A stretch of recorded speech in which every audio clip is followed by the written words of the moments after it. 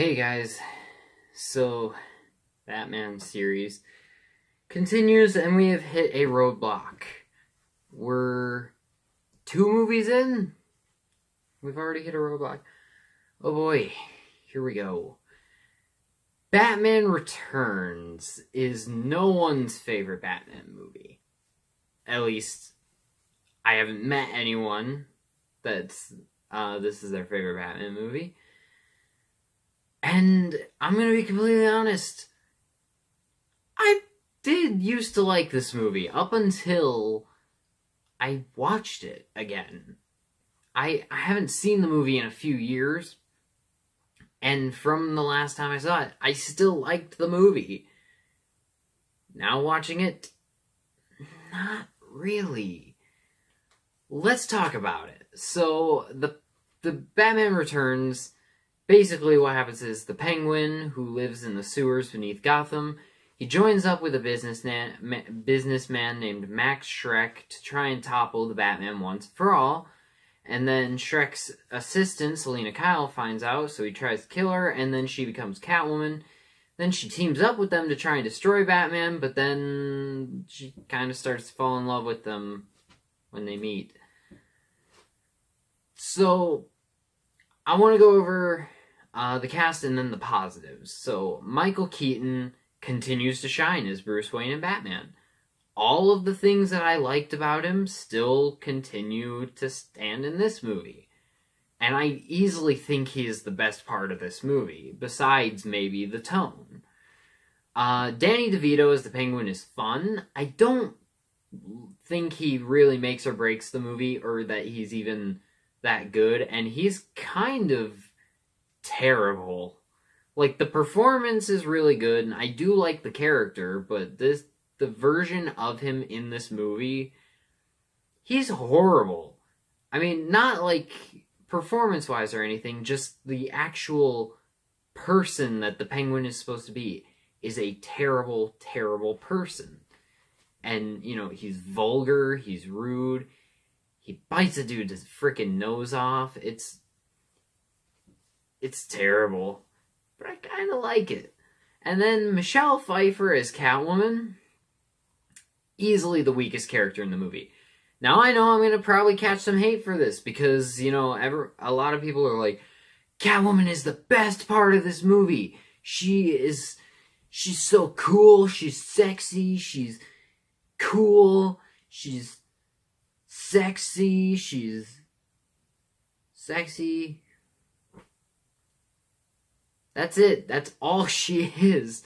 And even then, she's not even really that sexy. I'm sorry. I'm gonna catch a lot of heat for this, but I don't think a tight leather costume is that sexy. And I don't think Michelle Pfeiffer is that good of an actress. And I easily think that she is the weakest character in this movie. She's not a good love interest for Bruce Wayne or Batman. She doesn't add anything to the movie. She's not a good villain. I mean, really, she adds nothing to this movie. This movie, honestly, probably would have felt more focused if they had just cut Catwoman out and only focused on the storyline with the Penguin and Christopher Walken's character.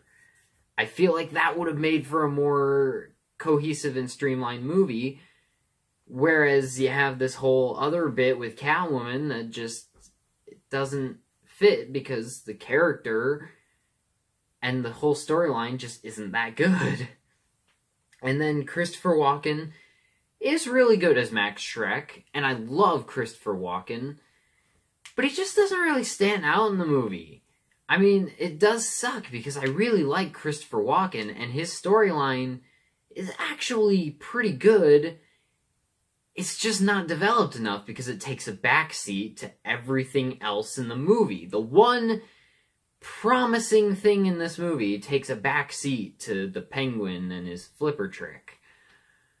I do really like the dark gothic tone of these movies. I think that is, besides Michael Keaton, the best thing about this movie.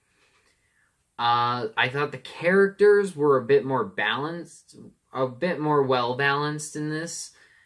not that the characters are really that good, but they are more well balanced, because the first movie was a bit heavy on Joker, not as much emphasis on Batman.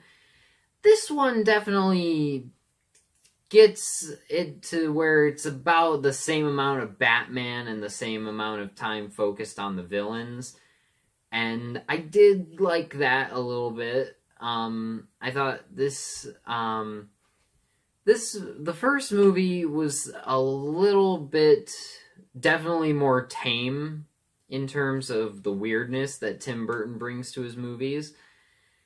This one, it's like the floodgates opened, and it's really weird, which some of it is cool, but a lot of it is not and makes no sense. And, I mean, the Batsuit looks better compared to the first one. It looks a bit sleeker and, yeah, just better. And the soundtrack is amazing. The soundtrack by Danny Elfman, the score is just incredible. Now to the negatives. I don't like any of the characters. Like, the actors and performances, for the most part, I really like. But pretty much all the characters are either horrible or just one-dimensional. And I didn't care about anything that happened in this movie, because there was a certain point in the movie where I was like, what is even going on? There's just so much crap going on in this movie. And I don't mean crap just like in a general term, like there's so much crap going on. I mean, it is literally crap. It's bad. It feels like the studio just gave Tim Burton the freedom to do what he wanted, rather than, like, I don't know exactly if this is what happened, but it feels like, especially compared to this movie, the studio was a little bit more involved when it came to the story with the first one and the development of the characters and everything, and the tone and the direction of the story and the look and all that. Whereas this one, it feels like they were just like, hey, you know what? First Batman was good. Tim, do whatever you want. We don't care. We don't care if it makes sense. You did Batman, and that was good. Do that again. Only make it weirder if you want. And I didn't like that. I didn't like that at all, because the first one felt somewhat grounded in realism. This one just feels like you're watching a cartoon. A live-action cartoon happening on screen. And it's just too weird. It's not a Batman movie. It's a Tim Burton movie with Batman in it. The first movie was a good blend of both. It had some Tim Burtonisms to it, but it was still clearly a Batman movie. This one's just a Tim Burton movie with Batman in it, and I don't like that. I just don't like how it goes from pretty good, grounded Batman movie with some Tim Burtonisms to straight cartoonish Tim Burton movie. Yeah. And I also think the story in general is kind of stupid. I don't particularly care for it. The whole thing with the Penguin and how he wants to get rid of all the firstborns of Gotham. I think that's just stupid. And yeah, I think the only good storyline was Max Schreck's storyline, and that, again, sidelined for everything else that was in this movie. So, yeah, and then, I mean, this movie is just style over substance. The first movie, I feel, balanced both equally. That movie is really stylish, but it has a lot of substance to it.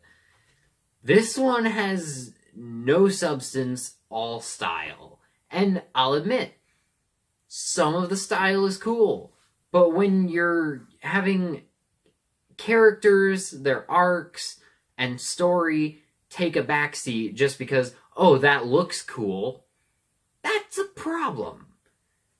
Yeah, this movie is entertaining, don't get me wrong. But that's about it. It's light entertainment at best. I do like this movie.